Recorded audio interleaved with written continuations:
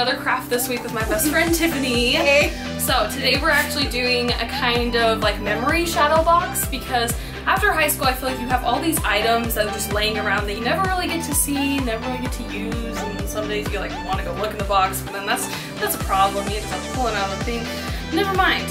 So what we're gonna do today is take all those, like your tassels, your cap and gown, that kind of thing, and actually put it into a shadow box and make a cute little display out of it. So that's what we're gonna do. Yay! Okay, so what you're gonna need for this craft is a shadow box, which I got at Michael's, and then you're going to need Velcro. So what you're gonna do first, take the backdrop, take it from the shadow box and place it on your counter, and then take all the items that you want in your shadow box and start designing. And you can look up ideas like on Pinterest of different like layouts, and we'll show you ours, like maybe right now of how ours turned out. And this process is probably the longest process right here, is trying to figure out where you want everything, because it's very delicate.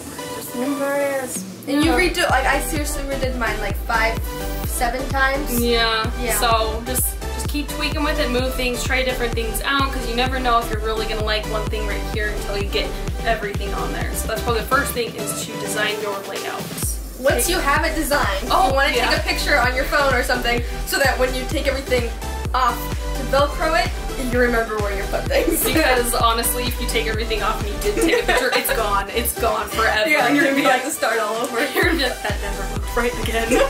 Step number 3 is to take your tassels, and that's probably the one part we actually left on. So leave your tassels on, because those are probably the hardest thing to get back on the way you like them, and Velcro those on. And I would actually recommend using 2 people to do this. One person to lift the little tassels up, and then another person to stick the Velcro underneath them. And how we did the Velcro is we only used like the sharp pointy side, not the like more velvety side, because the pointy side actually holds on to the Velcro bottom better. So only, the backdrop. The backdrop has like that already kind of a fluff to it. So the other side of the Velcro just sticks to it. And then make sure you get enough around every kind of arc and point where you have your tassels going, so it holds its shape. Because once you tip that thing over, it's gonna gravity. Step number 4 is that if you have a jersey, or if you want to put your cap and like your gown in there, then we recommend actually sewing them into the position you want them to. We actually took our jersey and folded it, and then did just a couple little stitches in the corner.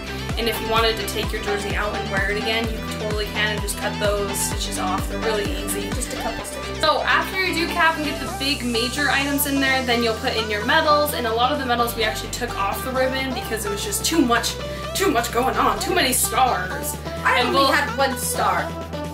It's just too much. There's so much to do. 1 star. I had a flower in mine. So once you get everything Velcroed, you're pretty much ready to go. So click it back into your shadow box and tilt it up. And then obviously with Velcro, you're gonna have some things that just fall off. So do the fall test.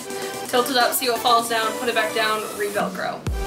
And then once you get that all done, you should have a super cute little memory shadow box that you can look at every day and be so happy that you're done with that part of your life. Whenever I liked that part of my life, I was skinny and fit. Well, hopefully you like this video, and if you do this craft, make sure to like, send me a picture. I want to see you guys create this. I want to see it happen, but it's probably not going to happen, let's be for real.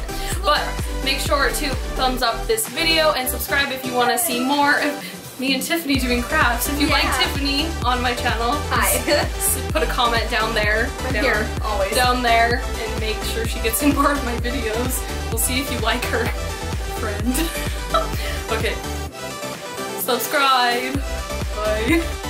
Okay. I know this is kind of weird. Welcome to YouTube. Actually, I sewed it because she's a wimp and doesn't want to sew it. I sewed the other thing. You didn't sew anything. I sewed your jersey. No. I sewed. Let's not fight on camera. So if you do that, make sure you sew your jersey. I know that's a very hard time, but let's be honest, you're not going to fit into it in a couple years anyways. Everyone's going to get fat, so. Wow. Jeez, so much confidence in our afterlife of sports. We put the blue jersey in our thing instead of the white jersey. I have mine. Myers, don't watch us ever. All stained at the front of it from all the Gatorade and all the dirt and the sweat and the blood. It just blood.